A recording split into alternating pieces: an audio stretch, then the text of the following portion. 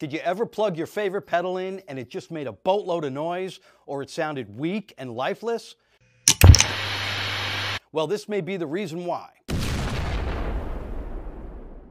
Unity gain is when the input level matches the output level, whether the pedal is engaged or in bypass. So simply put, the volume remains the same. So why is unity gain important?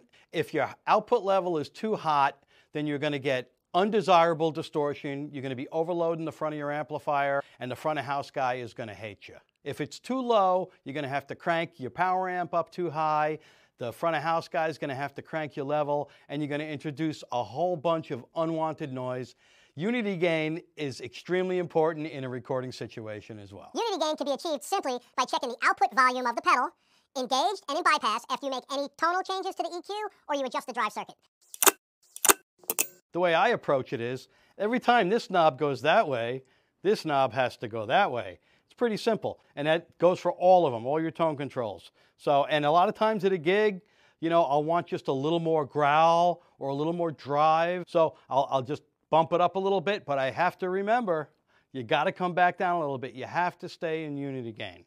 So before you get frustrated with your pedal, make sure you're set to unity gain. It's a simple thing to check that may save you a whole boatload of headaches. Starace out.